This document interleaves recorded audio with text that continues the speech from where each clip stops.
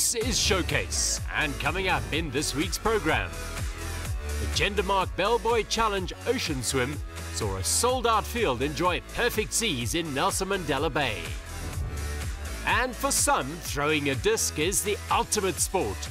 It's the South African Ultimate Frisbee Championships in Stellenbosch.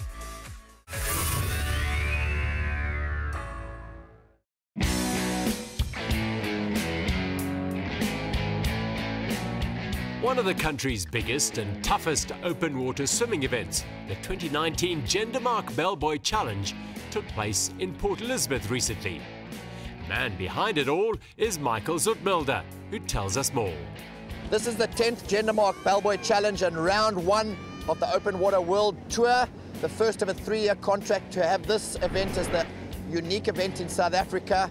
And yeah, fantastic start, sort of Mediterranean conditions for the swimmers for round one. And from here they go around the rest of the world. So I think we've put Nelson Mandela Bay on the map with this one. The Jendamark Bellbuoy Challenge has gained a huge following over the last 10 years. And demand for entries in 2019 was at an all-time high. Open water swimming growing in leaps and bounds. We sold out about 3 weeks ago. And this is a great indication of the future in open water swimming. And yeah, in Nelson Mandela Bay, we have the best open water swimming conditions in the country, so we expect a lot of the open water events in Nelson Mandela Bay to start doing extremely well. While the good days in Nelson Mandela Bay are second to none, it's no secret that if the wind comes up, the ocean can get very angry.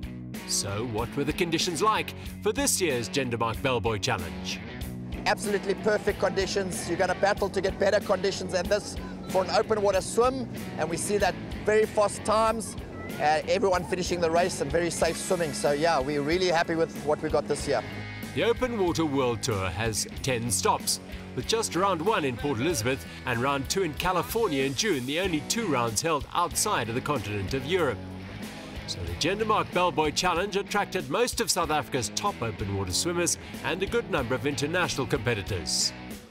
Yeah, it was great to have the internationals here. The Open Water World Tour is a more social swimming tour, sports tourism. So we hope that we're going to get more of them coming, and it's more the social swimmers, not your elite crowd. Fantastic to have the caliber of swimmers we did have this year, but we'll see in years 2 and 3, we expect that to grow quite substantially. So today we had prize money of 76,000 Rand, and we see that in the entries. We had South Africa's champion 25k swimmer and holder of 5 world records, Tyron Fenter. He did the Bellbuoy about 8 years ago and he's back again. We also had Radul Malik, he was here, he did extremely well. I think he placed 3rd today. And then the 2 overseas, we had Xavier and Andrea. It was great to have them. But yeah, I think, and of course, Gary Albertine, the winner. He's a legend in South African swimmer. I think he held 17 records at one stage. And for him to come through and win it for the 2nd year run is absolutely amazing. One of the star performers in the water was young Amika de Jager. The recently crowned Victrix Adorum from the South African Life-Saving Championships showed her immense swimming talent by clocking the fastest time of the day. Her 57 minutes and 42 seconds was the fastest time recorded in the last 4 years, and she was 6 seconds ahead of South African swimming legend Gary Albertine. Today we saw Amika absolutely flying in this event, and that bodes well. She's one of South Africa's top lifesavers, does extremely well on the world circuit, and now I think today she's shown that in open water swimming, she's going to become the next one to watch from South Africa. So we do look forward to watching her, and hopefully one day she's going to make the Olympic team. It was absolutely amazing, I must say. We couldn't have asked for a more perfect day. It was just arriving this morning and looking out, it was like, oh, just got me so excited. Hailing from St Francis Bay, south of Port Elizabeth down the N2, Amika finished her schooling at Woodridge College, just near Port Elizabeth 2 years ago. She's clearly at home in the ocean. So what is it about ocean water swimming that she enjoys so much? I love that it's constantly different and changing, and it definitely takes the brain to swim in the open water, because you've got to think the whole time, strategy, conditions, what to do, when to do. It's not just following a line up and down in the pool. I love it. It's just more exciting and fun. Aside from that mental focus required to perform at her best, Amika had put in an enormous amount of time both in the pool and ocean in order to have the physical condition to be able to win against such a strong field. A lot of training. I've been training especially for the open water season. So yeah, I've been doing a lot of distance, which is awesome. Training in the pool is always a bit more boring than having this perfect venue to train in. But no, you got to do both. I think it's a balance, definitely. As a long-distance event, the swimmers in the Jendamark Bellbuoy Challenge are allowed to make use of seconds during the swim. The seconds provide sustenance in the form of some food if required, as well as encouragement and guidance on the course. So how important was it for Amika to have a second on the day? Very, very important role. Hayden, my coach, I couldn't have asked for a better second. He was absolutely amazing. Definitely, he was my eyes during the race, which was, definitely a huge help. So it's always hard to sight to the Bellbuoy because it's, with the currents and everything, and with you lying so low in the water, it's always difficult. So massive help, and he also, helps motivate me. 2018 champion Gary Albertine has swum the Jendamark Bellbuoy Challenge numerous times. Living in Pretoria, the 50-year-old does not have the luxury of training in the ocean. So what is it about the Bellbuoy Challenge that has Gary coming back year in and year out? I just love this venue. I love this event. It's a challenging event, and I really enjoy the challenge. And I think the conditions today were just absolutely superb. You couldn't have asked for better conditions, so it really makes it even more enjoyable. A vastly experienced open water swimmer with multiple wins in most of the country's top events, Gary is a master strategist. So what was his thinking ahead of this year's race?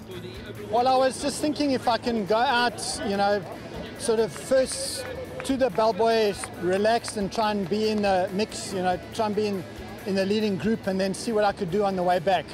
Gary has excelled in all forms of swimming since cracking the big time back in the 1980s. Having been a multiple champion in the pool, won open water events like the Midmar and Sun City Challenge, and of course ocean races like the Bellbuoy Challenge. So how does he assess the difference between the three swimming disciplines? Well, I think the three are vastly different from each other. Pool is obviously, I think, actually a bit harder. I don't really enjoy it as much. River's different because you've got no black line to follow, and you just swimming, you can sight a lot easier. It's normally a bit calmer. And then sea's vastly different because you've got a lot of different currents. You've got the swells to contend with. If the wind's up, you've got chop to contend with. So I enjoy that the most because it's probably the most challenging. Although he was unfamiliar with many of the swimmers and their relative strengths, Gary's defence of his title began well enough with a good start, and he stayed within reach of the leaders going out to the Bellbuoy. I wasn't 100% sure going out. There was a group of us that were together going out, and I think I pulled away a little bit as we got closer to the Bellbuoy, and as we rounded the Bellbuoy, I could see Amika a little bit further in front of me. I was pretty sure it was her, and so I put in a bit of a sprint to try and catch her, and then I just tried to stay with her the rest of the way. Oh my word, I was so nervous because I wasn't sure if Gary was a guy or a girl, or I wasn't sure who was behind me, so I was stressing big time. I was just putting my head down and swimming as hard as I can. For Amika de Jager, the Jendamark Bellbuoy Challenge ticks all the boxes in terms of a physical challenge and the enjoyment factor. Absolutely amazing. Perfect event. I love it. It's one of my favorites, and couldn't have asked for better conditions, a better day. So much fun, and I love it. The top 10 men and women swimmers shared a prize purse of 76,000 Rand, with Amika de Jager and Gary Albertine walking away with 10,000 Rand each. They now lead the 2019 Open Water World Tour Series with round 2 in California on the 8th of June.